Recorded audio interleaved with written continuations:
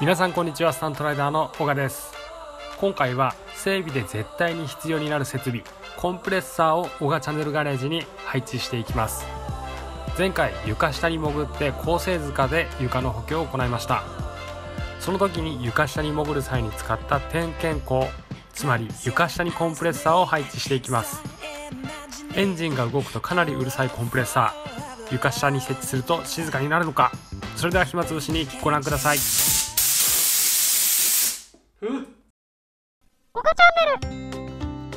皆さんこんにちは。スタントライダーの小川です。今日もですね、OGAチャンネルスタジオ、改造していこうと思います。はい。で、このスタジオ、整備スペースでもあるんですけども、まだね箱ができたばっかりで、まだまだそういう整備できる、設備がありません。で、今日導入していくのがこちらのコンプレッサーになります。はい。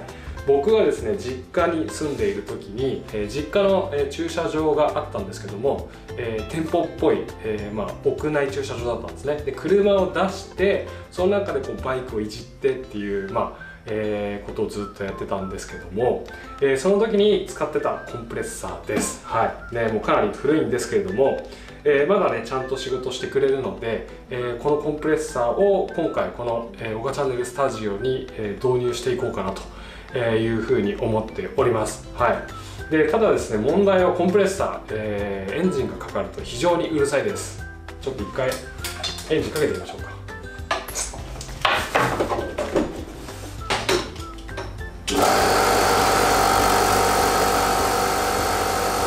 結構うるさいですよね。はい。で、こんな感じで室内でも、エンジン、回ると結構ねうるさいんですよね。なので、考えました。この前ですね高静塚、って言ってこの床の下に、重いバイクが乗っかっても床がねこうたわまないように壊れないように、補強の塚を入れていったんですけども、その時点検口をね、開けたの覚えてますでしょうか。ここですね。ここの点検口です。これが取り外せるようになって、ここですね、この点検口で、この点検口の中にコンプレッサーをですね配置すれば、この音問題がかなり解決できるし、コンプレッサーも結構やっぱスペース使うので、そういった意味でもかなりいいかなというふうに思います。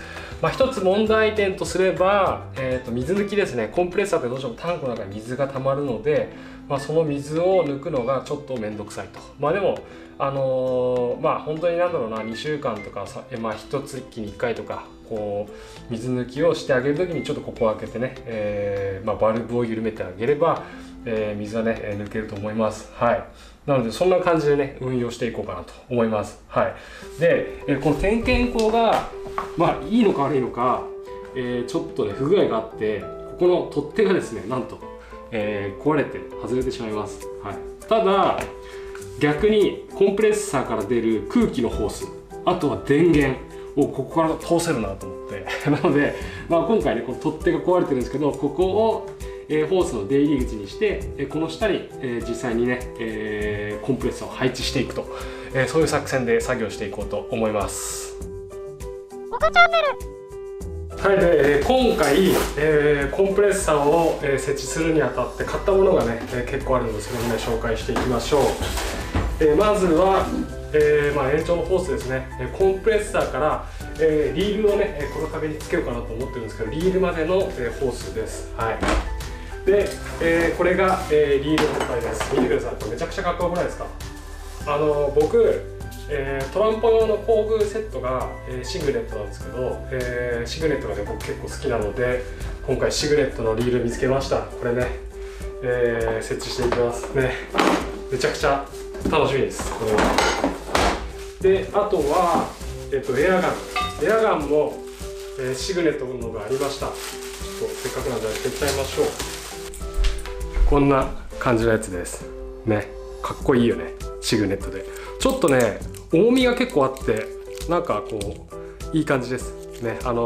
プラスチックはすごく軽くてね、なんか持ち心地が軽すぎて扱いづらかったりするので、ちょうどいい感じです。で、あとは、エアゲージ、基本的には一番やっぱ使うのはタイヤ交換した時に空気を入れるっていう作業が、多いと思うんですけども、チャック付きのやつですね。エアチャック握ってエアバルブにカチャってこうはめることができる、やつですね。あえてそっちにしました。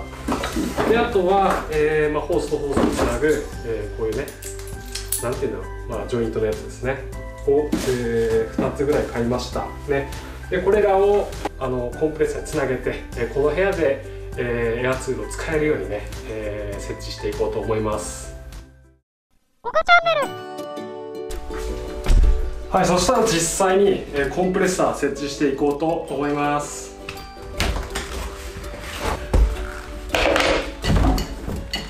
意外と簡単に取れる。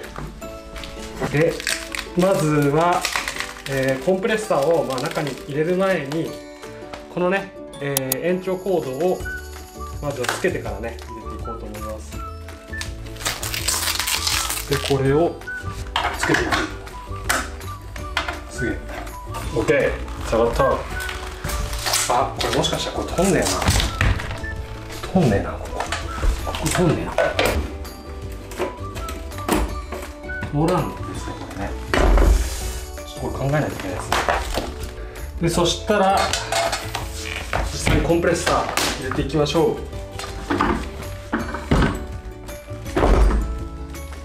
壁が邪魔だ。よいしょ。でこういう感じだね。こういう感じだね。これ切るかもしれない。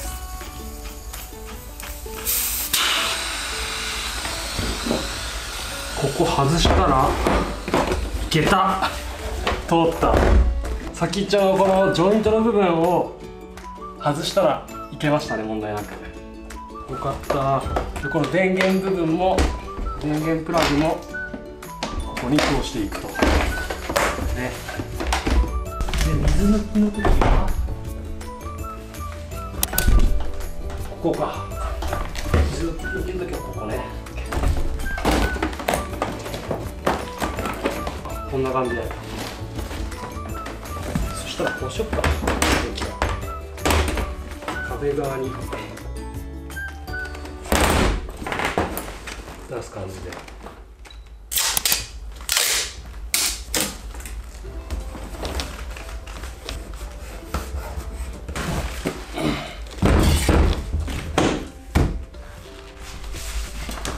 超ミラクルでコンプレッサーから電源入れたら今コンプレッサー動いたんですけど、やっぱり床の下にあるから全然静かですね。全然静か。これはいいこれ最高じゃん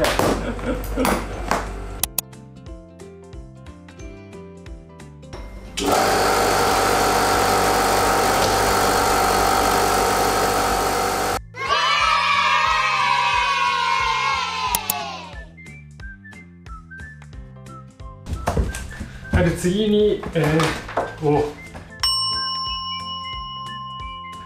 次にシグネットの、リールをつけていきますが、ここにちょうどね柱があります。なので柱のあるところにね、ビスでがっつり留めていこうと思います。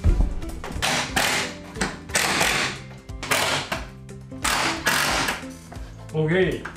はい、でステイがね、ついたのでこれをね本体をね取り付けていきたいと思います。かっこいいよなこれな。取り付け方は簡単で、ここの部分を、スッとスライドさせてはめ込むだけなんですね。うわ、高さギリギリだった。高さギリギリだった。でもこうやってつきました。バイク屋さんチックです。なんかバイク屋さんでこうやって動いてるの見たことあるでしょ、こうやって。はい、ということで無事に、取り付け完了ですね。でここに、ボルトがね1個止められて、ここを止めることで、これがね抜けなくなります。はい、ただ本当にこう壁に当たるまでこう曲がるので、ちょっとねここ、ボディもそうだしこの壁もそうだし、ちょっとなんかダメージが傷がつかないようになんかスポンジとかゴムとかねちょっと貼りたいですね、これはね。はい、でとりあえずこれで、ボディの取り付けが終わりました。なのでこれを、今、コンプレッサーとつないである赤い方のホースとつなぐと、これでねこのガレージ中でピットの中でエアーがね使えるようになるということです。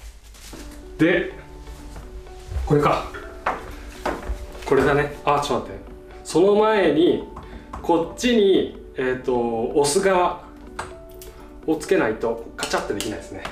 でこれか、これがね押す側ですね。これが押す側です。なのでこれをここにちゃんとなんかシールのテープが巻いてありますね。をつけていくと17は14か、17と14だね。をがっつり締めると OK、 がっつり止めました。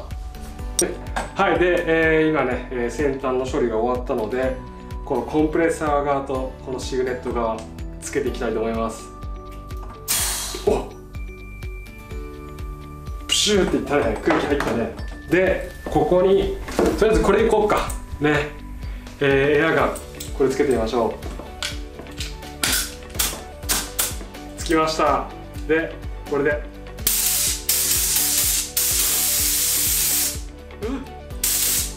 やべえ、超嬉しい。エアツールが使えるんだ。いやー、最高だ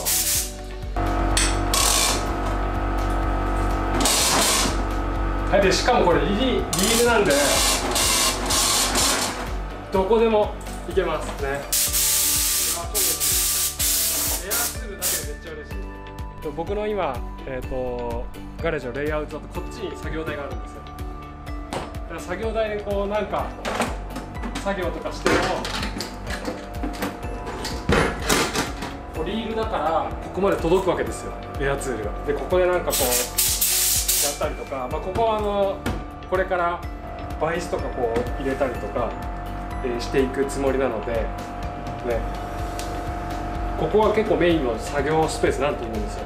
でもしかしたらまあ別のところあっちに作業台してもいいかなとちょっと思ってるから、ここ確定じゃないんですけど、まあこうやってねダッとこうエアツールを使うことができるというね、感じです。いやめっちゃ嬉しいですね。つかもうここほうきで吐くのやめてこれで掃除しよう今後。早いもん、早い。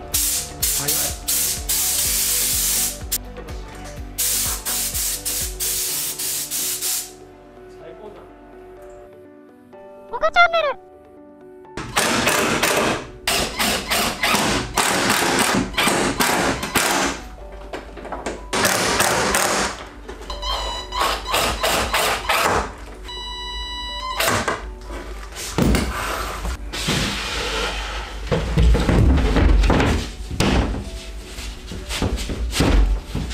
はい。で、ちょうどいい、こんなスイッチ付きの、コンセントプラグがあったので、これをですね間にかますことによって、本体のスイッチをいじることなく外からね電源を入れられる、切ったりできる、そういう風にしたいと思います。ね、本当これ見つけてよかったです。ぴったりでこうすると。じゃあ電源入れてみましょう。ほら動いたね、超便利でしょこれね。これで要はこれがコンプレッサーの、スイッチになるわけですね。これ見つけてマジでよかった。はい。でそしたらせっかくなんでね、このエアツール使っていきたいと思いますね。タイヤに空気入れていきたいと思います。まず開けなきゃいけないのは普通の空気入れですね。SK11 のやつ使ってみました。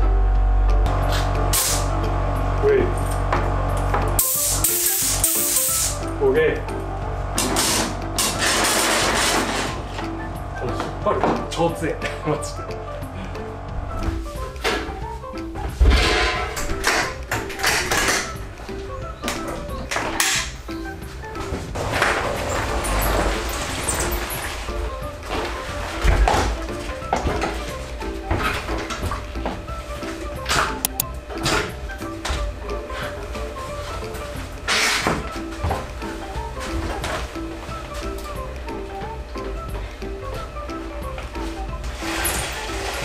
そしたらヒール引っ張り出し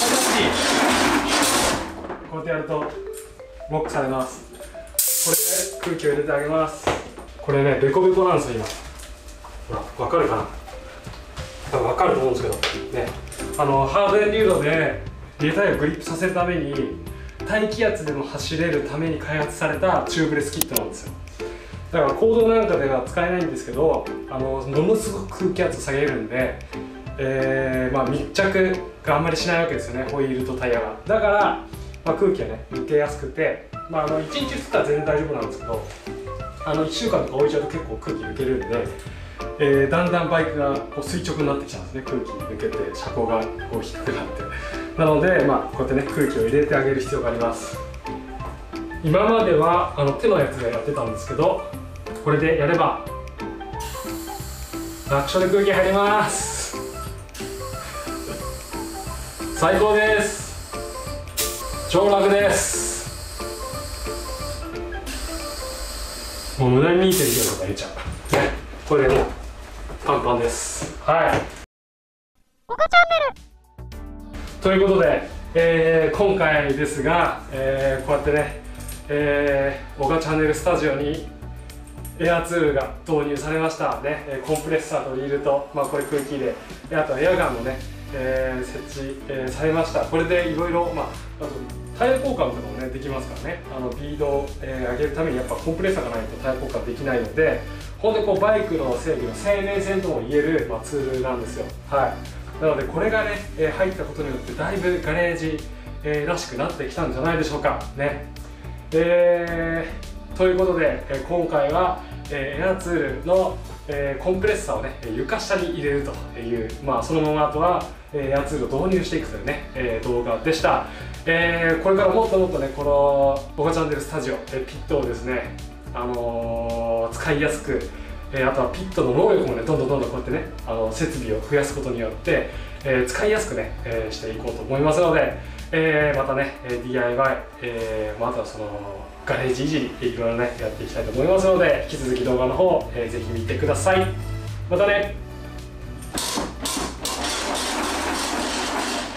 巻き取り力が本当強いで電源オフと最高。